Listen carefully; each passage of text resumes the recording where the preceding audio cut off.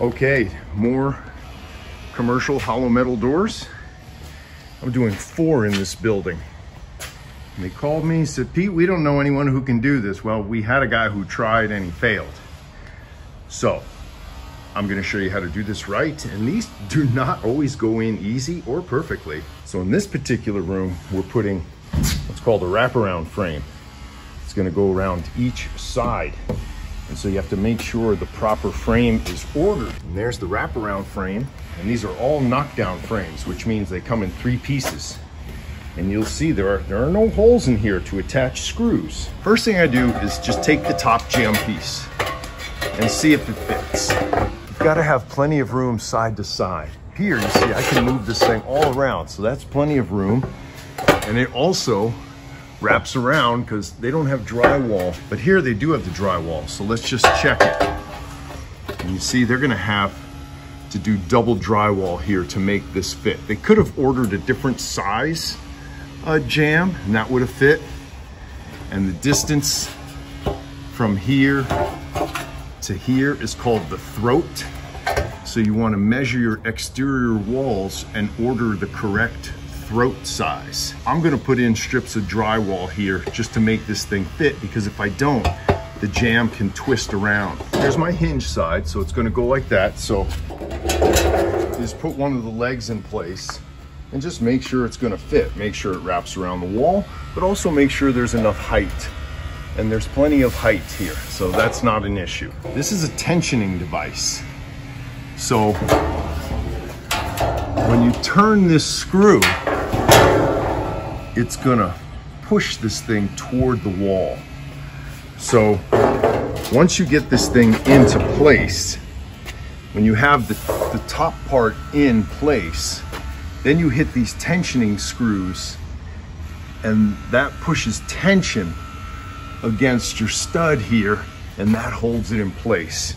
And then they have screw holes down on the bottom to put a screw into something, but as you can see, we don't have anything to attach to here, so we're gonna have to get creative with that. They have these straps, and this is for new construction. So these straps pull out like so, and then if this stud were to go all the way to the bottom, you would wrap this strap around the side of the stud and put a screw in there to hold it in place. It's not gonna work because we have concrete down here. So I just take an angle grinder and cut these things off. So obviously we're gonna have to mount this thing in an unconventional way. It's not gonna be able to wrap because it's gonna hit this. So we may have to take out a portion of this concrete. So again, you gotta have good concrete tools and metal tools when you're doing this. I cut out that chunk of concrete, added another strip of drywall. They have drywallers coming in, and that'll just pop into place and stay, which is great. Now, this is an exterior jam. All of this should be waterproof. This should be covered with some sort of flashing paper, moist stop, something. They are aware of that. They just want me to put the doors in, and they said they're gonna build a little alcove here, so this will actually end up being covered. But if this wasn't, you would definitely want to waterproof all of this first. Cover all this up with flashing tape, because if water comes down in here, it'll get inside, it'll get into that drywall. I'm doing a dry fit first, so I just popped that one in. I put this leg in just to test the thickness. Now you see on the outside of this jam where the door is wider than this. So when you put your top jam in, it's gotta go that same way. So I'm gonna line it up like this. So you just hold it on an angle, and you see how it has to slide underneath those tabs on both sides. And once it's in there, then it snaps up into place. And then I can just throw it up there and make sure everything's gonna fit. So I have plenty of room to get my other jam leg in here. With all that in place, and remember, nothing's been attached yet. We're just dry fitting. Now I take this jam leg and put it on an angle, and I gotta reach it up in there and snap it into the top jam. Sometimes you have to tilt them like that in order to get them in there, and then you push everything up there. And that's why you need enough room to do this. Get it in there, then I kick this thing into place just to eye it up. So with my tape right there, see, I need exactly 36 inches. So I have to make sure I can get 36 inches down here. And ideally, you want to be able to go wider than 36 on the bottom, because you're going to need room to move these around, because we don't know if anything is plumb yet. But see, I do have the 36 inches. Not going to worry about getting the strike side plumb. We'll worry about that later. Our hinge side is perfectly plumb, and our top is perfectly square. So now we want to adjust these tensioning devices. So you back the screw off, and that pushes the tensioner against the stud. And you just go easy till you feel it hit.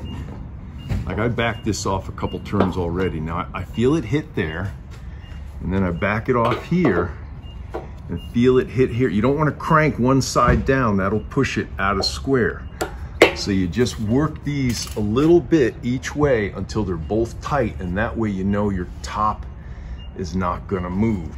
And you'll see it, you'll feel it, because see these jam pieces should squeeze against each other. If you have a gap here, this thing is too loose. So as you put the tension there, it squeezes this together, and sometimes you'll see this nice tight thing there, and you'll see this thing cannot move. So now we'll double check our plumb.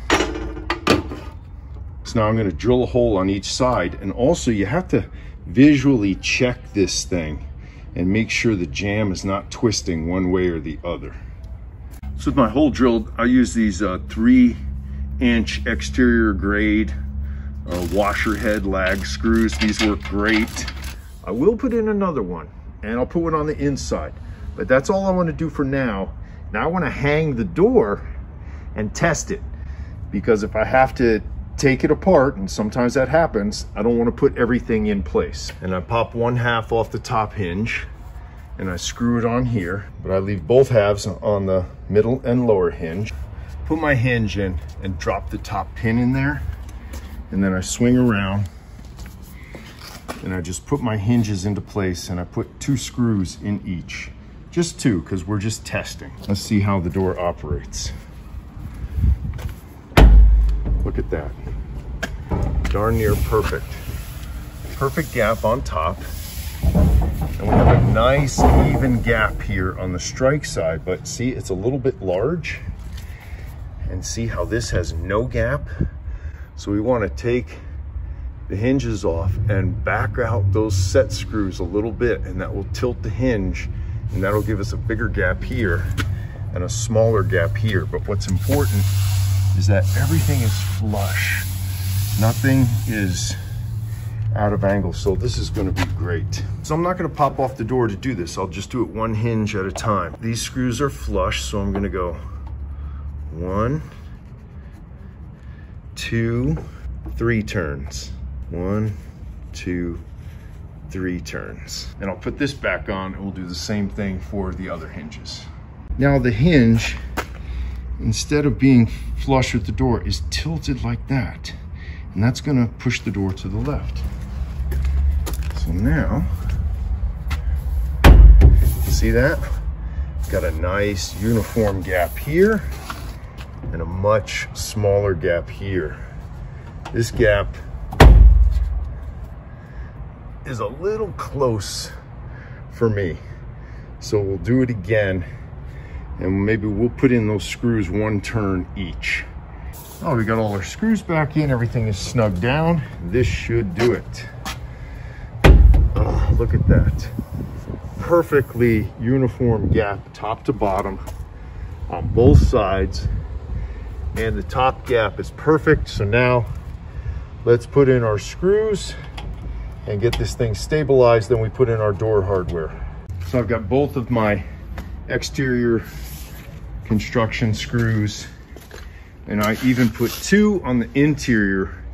And as you do each one, you want to open and close the door and keep checking it, because if that jam twists, that can make your gap too big or too small. So check it each time. And now with all of that in place, This thing cannot be shaken. That thing is in there, sturdy, ready for the door hardware.